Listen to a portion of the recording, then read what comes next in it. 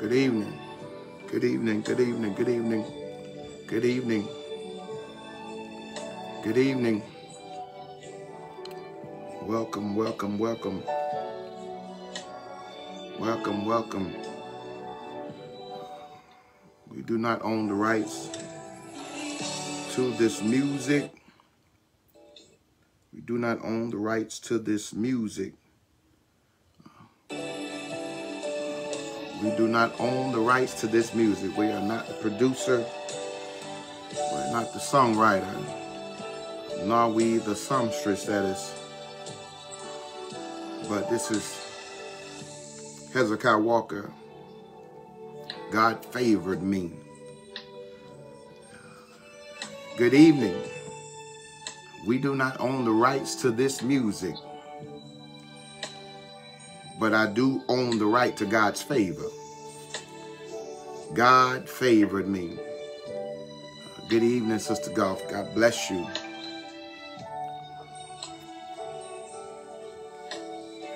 How many know God favored me? Is that your testimony tonight? God favored you. Good evening. Welcome to New Bethel Missionary Baptist Church Bible study. I'm not even going to say hour because we're not here that long. But I'll say Bible study empowerment. Amen. It's so good to be back tonight. Amen. We've been gone for a while. And certainly we are grateful to be back in service tonight. Thank God for his favor. Thank God for his grace and mercy. Thank God for allowing us to make it from Sunday to a Wednesday. God is so good. He is so kind. He is so gracious. And so tonight we are grateful to be here tonight. Amen. Be able to study God's word. Songwriter said, God, favor me. Anybody know they got the favor of God on their life? We thank God. We love God because he first loved us. And so tonight, I'm just trying to give those a time to come on. Amen. We are so gracious that God gave us this opportunity and he's given us this platform to be able to reach out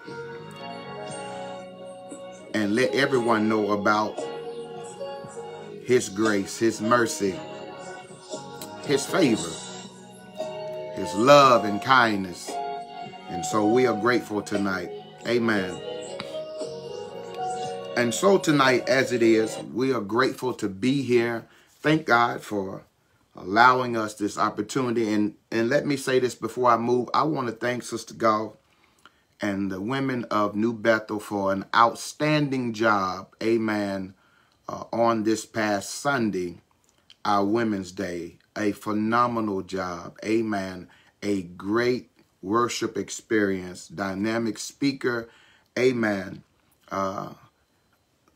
I can't be more gracious than what I am right now, just to tell you, I thank God for you ladies. Amen.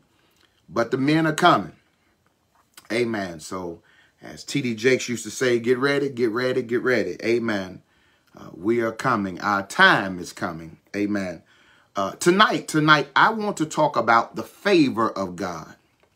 Amen. Lord, drop that in my spirit today as a topic to deal with the favor of God. We use this word so often around the body of Christ. And a lot of times we don't really know what the favor of God is. Amen.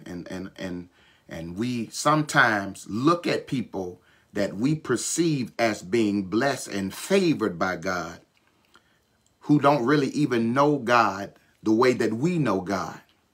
And so I want to kind of just, if I can get there, amen, shed a little light on that as well. But I want to talk about the favor. Let's have a quick word of prayer. And then after that, on the other side, we're going to pick up on this topic, the favor of God. Father, we bless you. We thank you. We give you honor and glory tonight, God. We thank you for your kindness, God, towards us, God. We thank you for all your benefits, God. And we ask tonight, Lord, that you would just have thy way. Father, speak, Holy Spirit, that we may leave better than how we came. Father, it's in Jesus' name that we pray. And we all say, thank you.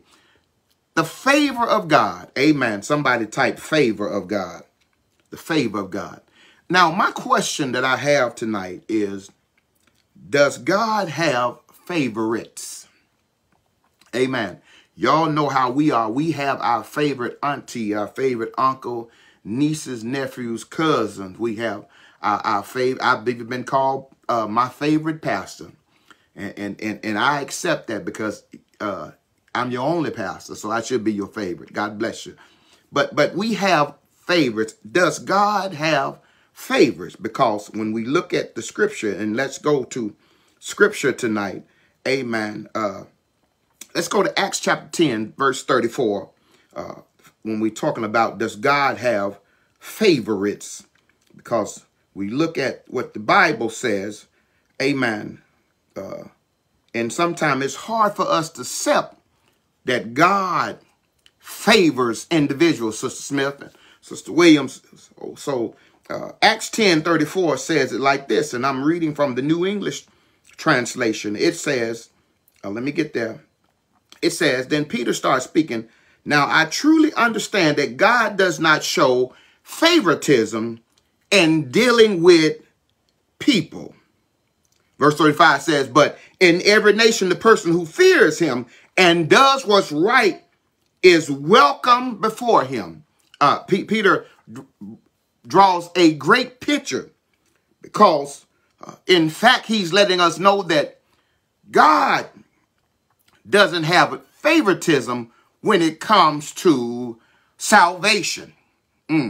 All right, y'all. Y'all stay with me tonight, and I'm going to try to get through this thing. Let's look at Romans chapter 2, and we're going to move a little further because I'm trying to set it up. Romans chapter 2, watch this. Verse 11. Let's go there real quick. It says, for there is no partiality with God. Now, the context refers to God's impartiality when it comes to, watch this, saving both Jews and the Greek. Amen. He is impartial when it comes to salvation. Amen. And so that's why 2 Peter chapter 3, verse 9 talks about the fact that it is his desire for none to perish. God doesn't want to lose one soul. And so God is patient with us. Amen. Because he wants everyone to be saved. We know everybody ain't going to heaven. I know ain't the best English word to use, but everybody is not going to make it into heaven. But here it is. We see Peter talks in Acts and Paul writes in Rome that there is no partiality in God. In fact, the King James says there is no respective person. Amen. In Acts 10 and 34. The respecter is to show favoritism. That word respect the person. God is impartial, which means the word impartial means God is fair and just. Amen. Y'all stay with me. Don't turn the tank. Don't change the channel and watch this.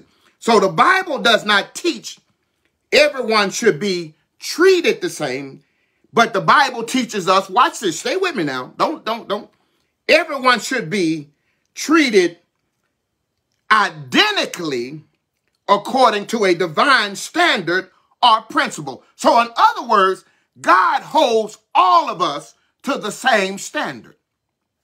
When it comes to his word, he holds not just the pastor, but he holds also the nurse. Amen. The nurses and the ushers and the deacons and the choir members. Amen. He holds, those who run the audio, those who are just in the, he holds all of us to the same standard. Amen. So the word favor, because I love to preach and talk about the favor of God, because a favor is to, watch this, is to feel or show approval or preference for. So in other words, even though God doesn't have favorites from the standpoint that we perceive favorites, God does have those that get close to him that he loves to bless. Let me just put it like that. God has the ones who have gained his heart. Amen, somebody. When you gain God's heart, you can gain God's hand. And whatever is in God's hand, amen, it is the blessings that God pour out over your life. I wish I had just one person that would help me tonight. So favor is to feel or show approval or reference for. So in other words, when you look at it, Sister Maud, favor and grace looks a lot alike. Oh, God, I bless you. Because grace is God's unmerited favor. It's something that we don't deserve, but yet God gives it to us on a daily basis. And favor is something that y'all ain't gonna help me. Favor, Sister Fisher, is something that we don't deserve, but God gives it to us anyhow because he loves us that much. That's what God's love looks like, his favor. Hey, God, I bless your wonderful name. So this morning, we were having a discussion on the prayer line with the family, and the topic dealt with people were talking about luck, and we understand that as children of God, we don't deal with luck. No. We don't deal with luck. We deal with favor and grace, because we understand that if God is in charge of our life, if God loves us so much, then I don't have to deal with luck. That's why the songwriter wrote the song saying, I'm not lucky, I'm loved, because that's what love looks like. I'm trying to hold myself tonight. The favor of God, y'all stay with me, can be described as a divine kindness or an act of true compassion. When God loves you, he had true compassion when he allowed his son to die on the cross for you. That's how you knew you was favored by God. Hey. And so, favor of God can be described as divine kindness or act of true compassion on the part of God himself. So when God starts, moving things in your life, when God starts, blessing you, because, the blessings of God shall overtake you. When God's hand is on your life, it shows not only his compassion, but it shows his divine kindness towards you. So favor of God is true compassion on the part of God himself towards need and undeserving human recipients. So in other words, like I just told you a minute ago, favor looks like grace. Y'all gonna help me tonight. So we can define favor and grace as God giving us the ability to do something which is humanly impossible for us to do. So whenever you are able to achieve something, that's the favor of God on your life. Whenever you are able to buy a house, buy a car, get on a job and excel in the job that you're on, the promotion that comes down to you, that's the favor of God on your life. Hey, we bless your name, God. Okay, let me show you what favor looks like. Let's go to Ephesians, I'm sorry. Ephesians chapter 2. Jesus, bless us tonight. Ephesians chapter 2, verse 8 and 9. Let's go there. Oh, God, I need the Message Bible. I'm sorry, y'all. Y'all give me 1 second. Ephesians, because I read that tonight, and that blew my mind almost, looking at Ephesians chapter 2. Chapter 2, there we go. Verse 8 and 9. Y'all give me 1 second. Y'all stay with me. Stay with me. Don't go nowhere. Stay with me. Watch this. It says, watch this. I'm going to read verse 7 because in the message, you know, sometimes you can't decipher what verse from the next. But it says, now God has us where he wants us, with all the time in the world, and the next to shower grace and kindness upon us in Christ Jesus. Y'all see that? He has us. So in other words, where you are right now is exactly what God wants you to be. I know sometimes it does not feel like I'm in the place that God wants me. It doesn't feel like God is blessing me where I am. Sometimes I feel like I ought to be on a higher level, receiving greater gifts from God. But it says right here, now God has us right where he wants us, with all the time in the world and the next to shower grace and kindness upon us. Okay, watch this here.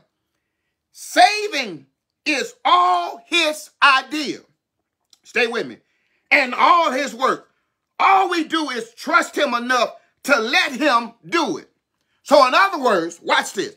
When God saved us, that was his favor on our life.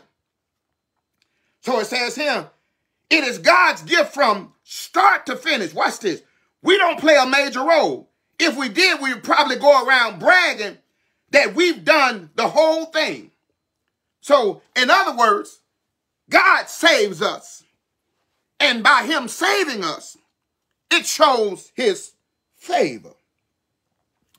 Eternal life, that's what I'm trying to get you to get, is an example of God's favor.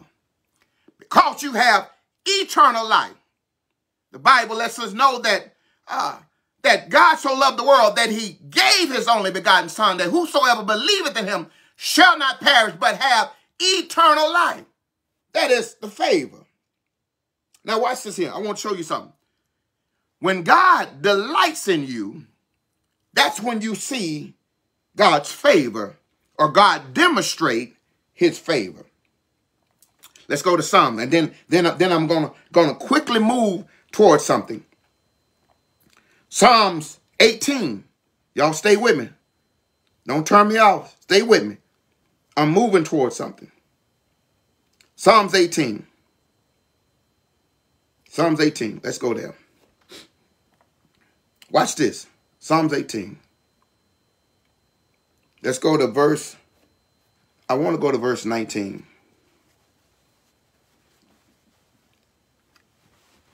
Now, the psalmist has been going through hell.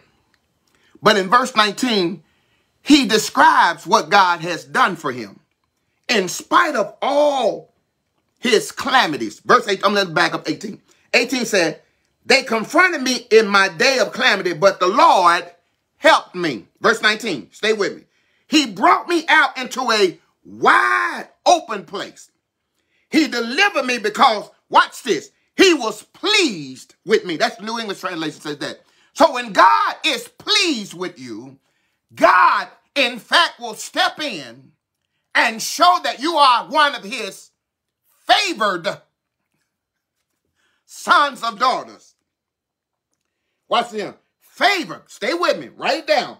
Favor is demonstrated delight. That's what favor is. It's demonstrated delight. So when God is delighted with you, when God is delighted with your life, he shows his favor over your life. That's why your enemy is mad at you, because the Bible said when a man's ways are pleasing to God, he makes even your enemy be at peace with you. The favor of God can be described as tangible evidence, watch this, that a person has the approval of God. Y'all getting this? Oh, God, this is good. When your life is pleasing to God, there is tangible evidence. That means that God puts you on display. He shows you off as his gift. Okay. How many of us have had something, and because it was one of our favorite gifts, we showed it off. We went to work. This is what my grandbaby gave me. This is what my husband bought me. This is what my wife bought for me. This is what my kids bought for me. Y'all see where I'm going? God puts you on this play. Amen. Okay, all right. Let's move. There are really 10 people that God showed favor over their life. And I'm just going to deal with 5 tonight because I don't have that kind of time tonight. But I'm going to deal with 5. The first one was Enoch. In Genesis 5, let's go there. Let's go there real quick.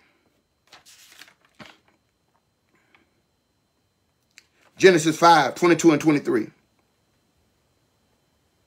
Let's go there.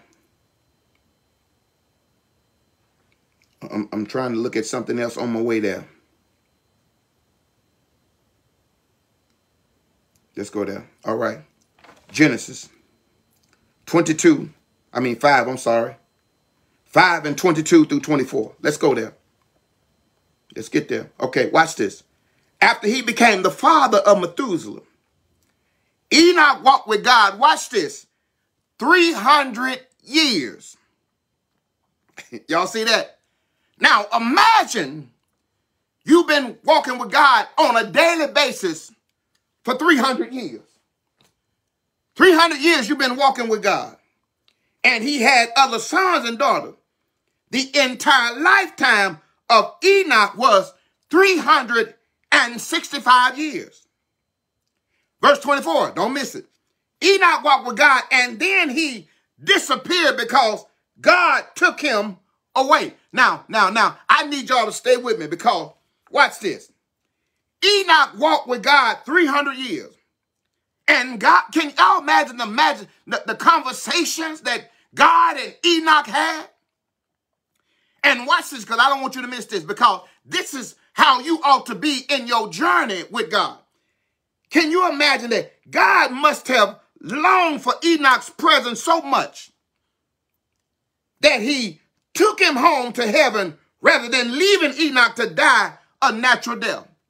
God loved him that much because of the favor he had placed on. Whenever we get in a close relationship with God, God delights in your life and you see the favor of God over your life. So the first one is Enoch. The second one I want you to look at is Abraham. Here it is, Abraham with his family, and God tells him, I need you to move away.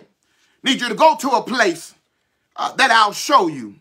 Move away from everything that you know, everything that you are used to, everything that's common to you. I got another place for you to go. Amen, somebody. Have God ever instructed you to go somewhere that was unfamiliar to you?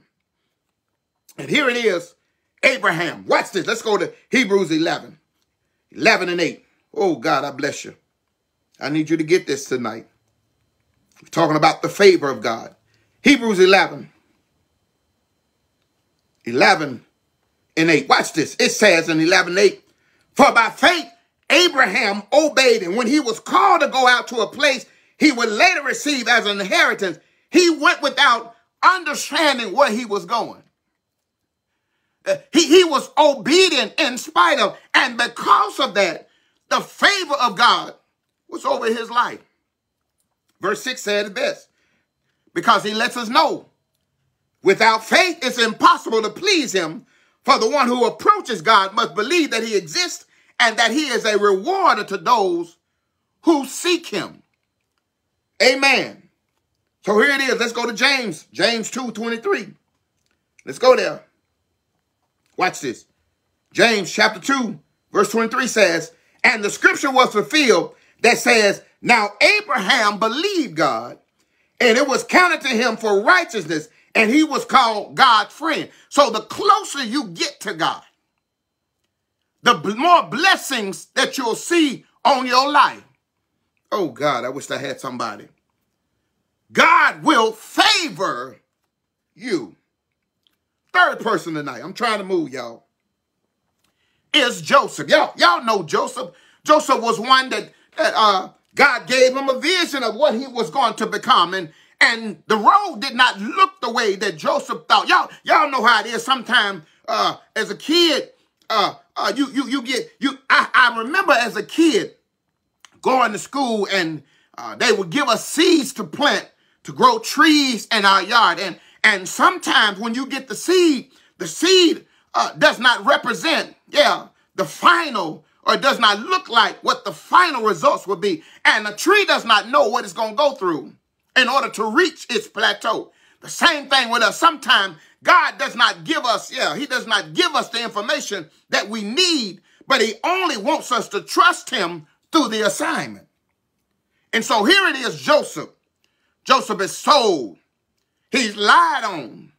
He's been pushed into a well. And out of all of that, the Bible said, and God was with Joseph. In fact, the man that he was working for saw God's hand on his life, understood the favor that he had. When God chooses you for an assignment, he will also put favor on your life. And so it is in Genesis 50 and 20. Watch this. Genesis 50 and verse 20. Verse 20 says it like this. Y'all stay with me. 50 and 20 said, as for you, you meant to harm me, but God intended it for a good purpose so he could preserve the lives of many people as you see today. God will allow you to go through, but he'll keep his hand on you. Fourth person I want to talk about is Moses. Moses, one who had a stuttering problem. One who, God chose him as his leader to lead his children out of captivity. Here it is in Isaiah. Let's go to Isaiah. Isaiah lets us know what favor looks like. Isaiah 66 and 2 says this. Watch this. He said, my hand made them. That is how they came to be, says the Lord. I show special favor to the humble. That's why the Bible said, if you humble yourself under my mighty hand, I will exalt you in due season. I will show favor to the humble and the contrite. Contrite, when you look it up, it talks about those who have a repentive heart. That's why the Bible says he's faithful and just to forgive us and cleanse us of all our unrighteousness. And it says, who respect what I have to say. I will show favor to the humble, those who are not arrogant and contrite, and who respect what I have to say. I will show favor, special favor, he says. Amen. So Moses, because he listened to God, God blessed him, amen. Not only as a leader, God blessed his life. Watch this. Let's look at Numbers. Numbers 12 and 1. Let's go. Stay with me. Don't leave me. Please don't leave me. Numbers 12 and 3 says this. Now the man Moses was very humble, more so than any man on the face of it. That's why God chose him, because he was humble. And so because he was humble, God gave him special favor. How many of you tonight are humble enough that God can give you special favor on your life? Amen, somebody. Let's go. Good question. Let's look at what favor looks like on Moses' life. Let's go to Exodus. Exodus 33. Real quick. Moses is my fourth one. I got one more and then I'm going to let you go. Let's go 33 and 17. Exodus 33 and 17. Watch this. The Lord said to Moses, I will do this thing also that you have requested, for you have found favor in my sight. So in other words, when you find favor in God's sight, there's no limit to what you can ask of God. And God will, in fact, bless your request. You have found favor in my sight, and I know you by name. How many tonight know that God knows your name? And as long as you have found favor in his sight, there is no limit on what God will do for you. Amen, somebody. In fact, let's look at Romans chapter 9. Let's go to New Testament. Romans chapter 9 says it like this. Y'all stay with me.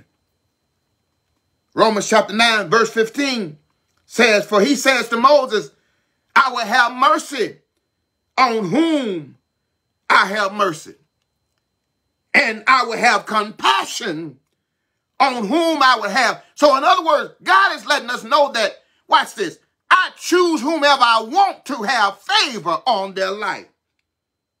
So then verse 16 says, it does not depend on human desire or exertion, but it's on God who shows mercy.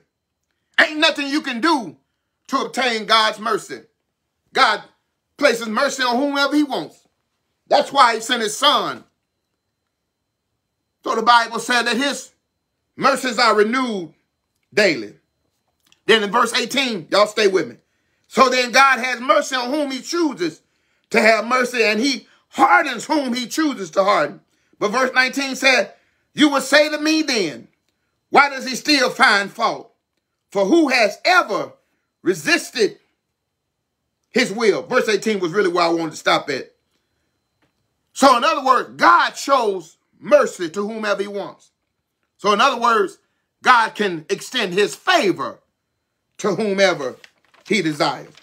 So my last person tonight, Sister Williams, is David. Y'all stay with me. The psalmist wrote songs of devotion by devotions to God. He poured out his heart to God because of the time he spent in sweet devotion with his Lord. Watch this. He cultivated the kind of faith and loyalty to God. Now, I looked up the word cultivate because that is a farmer's word. And cultivate means to prepare or to improve by labor. In other words, it means to grow. So in other words, he was growing his relationship with God. So David became Israel's greatest king because of his heart to please the Lord. Now, I know all of us know the story about Bathsheba. And David failed when it came to Bathsheba. David sinned against God.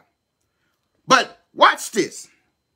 Because God still gave David the enduring legacy as a man after God's heart. When you look at Acts 13, verse 22, you still see the favor of God on David's life. Even though he failed, David knew how to get back into God's good graces. And all I'm trying to tell you tonight is that God chooses whom he wants to bless. And so all it takes of us to do is delight our lives before God, and God's hand will be on our life. You don't have to be envious of someone else, try to figure out how they got what they got. Just know, if a man's life is pleasing to God, God will make even his enemy be at peace with him. God will pour out his blessings on their life. And it's something that I looked at earlier. The psalmist says that the steps of a good man are ordered by the Lord. So in other words, God sends us as he draws us to him in the direction of his blessings. Amen, somebody. There was a scripture that I had wrote down, because a lot of times we look at people who do not necessarily, everybody that prospers does not mean that God's favor is on their life, especially when they're not connected to God. God reigns on the just as well as the unjust. He allows blessings to fall, but it's not the same kind of blessing that falls on his children. Amen. I believe it's 2 Chronicles that I'm looking for, but I'm going to go to 2 Corinthians first to make sure.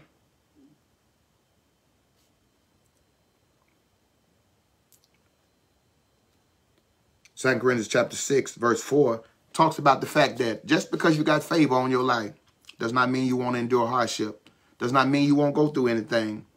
But what it means is God will bring you out of what you're in. Let's read it, because since I'm here, let's read it. It says, but as God's servant, all of us are servants of God. We have commended ourselves in every way. That means that we have made sure that we follow God's word with great endurance in persecution, in difficulty, in distress, in beatings, in prison, in riots and troubles, in sleepless nights and hunger. In other words, you're going to go through all of this. You're going to go through a lot as a follower of Christ. But God still is in control. Amen. As his servant, you're going to go through a lot of stuff. And you already have, some of us, more so than others. But God's hand of grace and mercy is on our life. And God's favor is still on your life. Let me look at this last scripture. Make sure this is what I'm looking for. 2 Chronicles. Go there with me real quick, and then I'm going to let you go. I've held you much too long. 2 Chronicles chapter 16. 2 Chronicles chapter 16, verse number 9 says this here. Verse 9 says, certainly the Lord watches the whole earth carefully. I'm reading New English translation. And is ready to strengthen those who are devoted to him. You have acted foolishly in this matter. From now on, you will have war. That's not the scripture I'm looking for. But the A part I want you to hold on to. Certainly the Lord watches over the whole earth carefully and is ready to strengthen those who are devoted to him. God will give you everything you need in your times of storm. Amen. The favor of God. Amen. All of us have the favor of God over our lives. We wouldn't be where we are right now if God hadn't favored us. And I thank God for his favor. And you ought to be grateful for God's favor, because many of us have things that we would not have if we was counting on our credit score, our educational level. We are in places that people thought we would never be. But because God is the one orchestrating our life, ordaining things for us, the favor of God has shown up time and time again. He's able to do exceedingly abundantly above all we ask to think, according to his riches, according to the power that worketh in us. Amen. And so we are grateful tonight. Amen. Look, thank God for this opportunity. Amen. To just share this word, the favor of God. Amen. Look, let's have a quick word of prayer. Let's remember, Sister Martin came home. I got a chance to see her last Wednesday. I got a chance to go by and see Sister Cassandra Jones as well. Sister Sandra Jones is in great spirits. Sister Martin is doing well. I got a call today that she is back home. Excuse me. Let's continue to pray for our sick and shut in. Amen. Let's remember those. Amen. As we are moving to our family season, November and December are family. I consider them family season because Thanksgiving and Christmas are big family time. And let's remember to also remain safe. We are not out of the covers when it comes to COVID. And so make sure that you are cognizant of where you are, who you're around, and all of that. Amen. Let's have a word of prayer, and we're going to dismiss. Father, we bless you tonight. God, we thank you.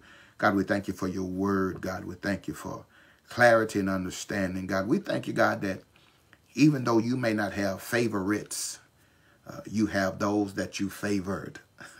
And so, God, we thank you that you have poured out blessings over our life that we have not had room enough to receive.